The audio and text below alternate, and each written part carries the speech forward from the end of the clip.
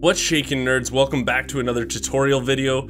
Today we're gonna do hot delivery together, and this is a super easy task, you guys. I'm gonna break it down super simple, super easy, just like the rest of my videos. So stick around, guys, we're gonna do this. Let's talk about the vital items you're gonna need for this task. You need these items or you can't complete it. The whole thing is you kind of stashing them away in these secret spots. So let's start with the two contacts you're gonna need. This is from Ragman level 2. You're also going to need two 6B47 helmets. This also is from Ragman level 2. And then you're also going to need two Geekseh armors. This comes from Ragman level 3, but for them to even be in Ragman level 3, you need to make sure you complete the task supervisor first. Something to keep in mind is when you're buying these items like the helmet and the armor, they don't need to be 100% durability, you guys. They can be 0 if you want. So if you're looking for these on the flea market or anywhere, look for some cheap ones that have no durability at all, because it doesn't matter for this task. You can have them at 0 durability and they still count. So just keep that in mind if you're buying the Geeksehs because you haven't done supervisor yet. One other thing to keep in mind is to do this all in one run. It is kind of tough, but it's doable for sure. Myself, I did this in 2 runs.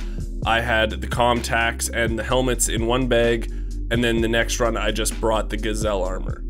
If you want to do this in one raid, you guys, what you have to do is you have to wear one Geekseh, wear the helmet, wear the contacts, and then have one of each in your bag. The good thing about this is once you plant them, you don't have to survive the raid, because after you plant them, you're going to be a naked boy running around.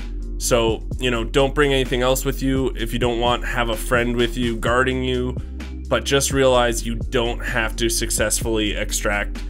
The first stop we're gonna make, you guys, is where the contacts and the helmets have to be stored.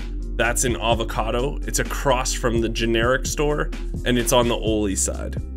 When you come to Avocado, you're gonna see at the end of the store is like a trash pile. So right here, there's like this trash pile. And that's where you have to drop all 4 items. You have to wait 30 seconds for each item, and you're done with, you know, the contacts and the helmets. Here's the issue, you guys. After I do the first contact here, or the first helmet, whichever one it is, it won't let me press it again. So I learned that if you go into your menu right after you do it, then it'll let you prompt it right away, so you don't have to move around and whatnot. See, like, it won't let me do it. But if you go into your menu, you guys, there you go, boom, done. So that's a little trick there for when you're dropping these. And after you drop all 4 of these, so it takes you at roughly 2 minutes, you're done, and we can go on to the Geeksehs. The location to drop the Geeksehs is a total different location, but just as easy, you guys. I'm telling you guys right now, it's just as easy. It's at the front of the mall. It's outside. So if you were coming out of the middle front part of the mall, it's just to the left past the fence. You're gonna see a stage, and that's where you wanna go, you guys, is right where the stage is, because to the right of the stage is another trash pile. I think it's of boxes, and that's where you want to drop them. But I'm going to show you right now in a video on where it exactly is. Like I was saying earlier, it's outside the center entrance of the mall, right here. And we're just going to go and look for now the stage. It's right here on our left.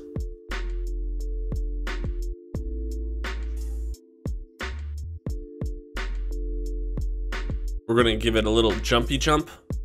Do a little jumpy jump. You got this, geeks. You got this. Jumpy jump.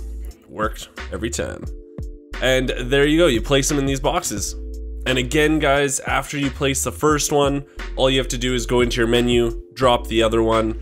And if you've dropped everything now, you're done. You do not have to survive this raid. You are just done. You don't have to worry about anything. Thank you guys so much for watching the video. It really does mean a lot to me. I hope you liked it. If you did, think about giving it the old thumbs up, you know, hitting the subscribe button. And remember, I do stream 5 days a week, and if you guys ever have questions or need some help, I'm always there to give you guys a helping hand. So thank you guys so much for watching the video, and I'll see you nerds later.